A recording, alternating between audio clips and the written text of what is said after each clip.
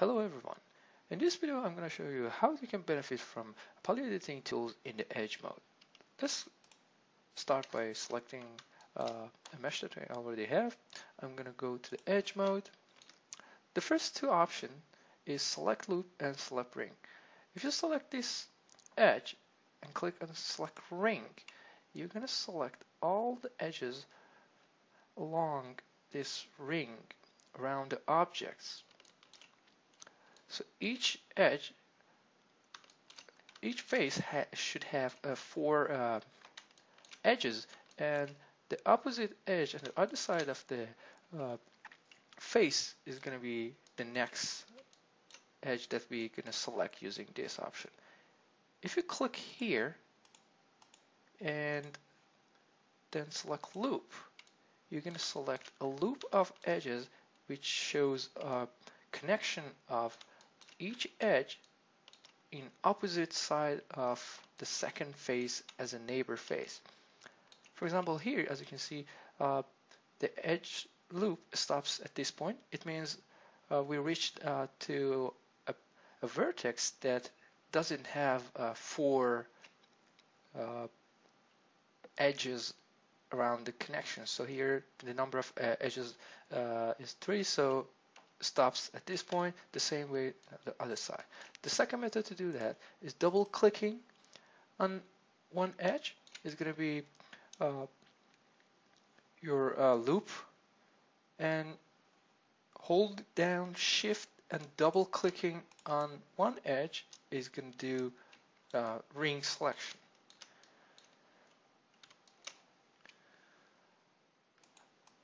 If you double click here and hold down control key and double click here, you're going to have two loops which are added to each other. As you can see, this one follows the entire mesh around the object because all of the faces have four edges along these vertices. Let's try select border and select all borders. Since this polymesh is completely convex and there is no hole in it, I'm going to select one of these edges, one of these faces, and delete it. If you go to the edge mode, select border, you can select border ID, for example 0 or 1, and select border, because we only have one border. So border ID of 1 means nothing is selected, and border of 0 means the only selection. So if you have two borders, I'm going to remove this, go to the edge mode. If you select all borders, you're going to select all the borders without paying attention to the border ID. And if you just click here, I want to show you, if you click on border 0, select 1, you're going to select the first one, and if you click the second one and call it border number 1, select, you're going to select the second one. So this is one way of reaching borders and going through that without much trouble.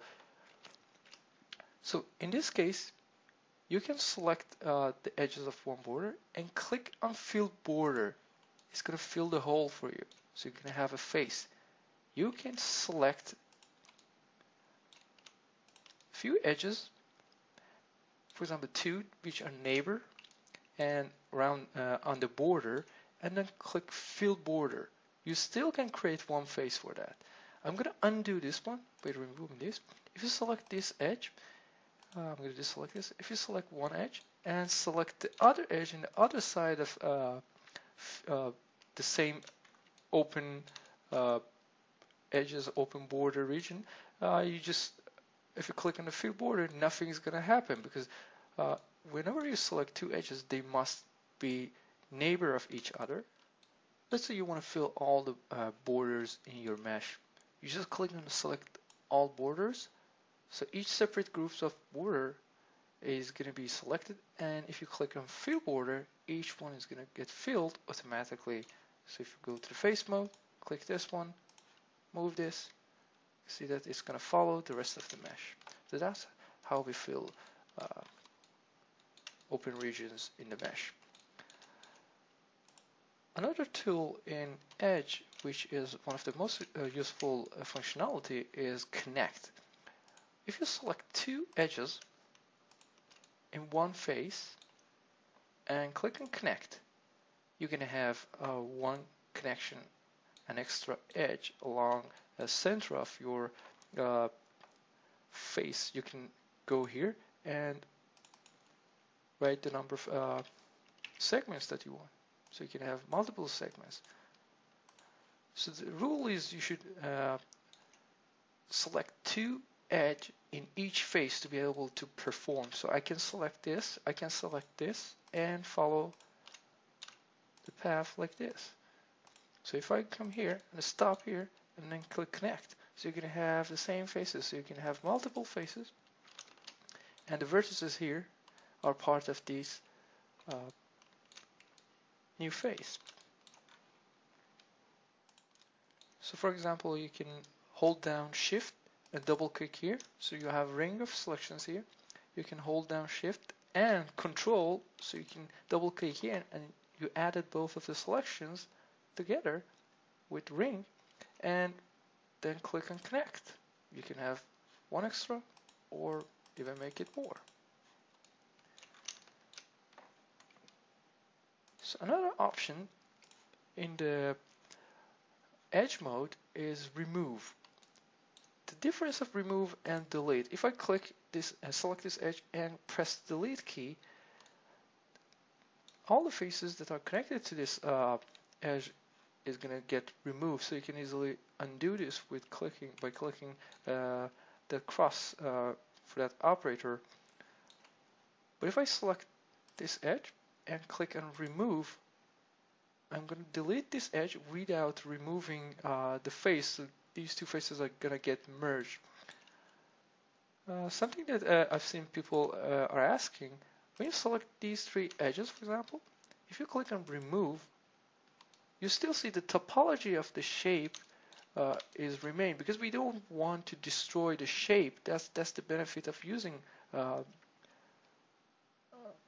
this remove. So I can go to vertex mode and select these vertices which are left there to keep the shape and topology, and then you can remove those vertices if you don't need.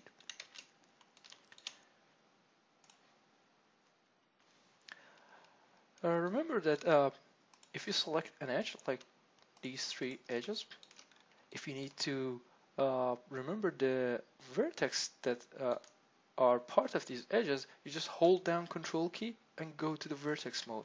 Then the corresponding vertices are selected here. I think that's all about edges. Thank you for watching this video. Remember to subscribe, like the video, and leave your comments. Thank you so much.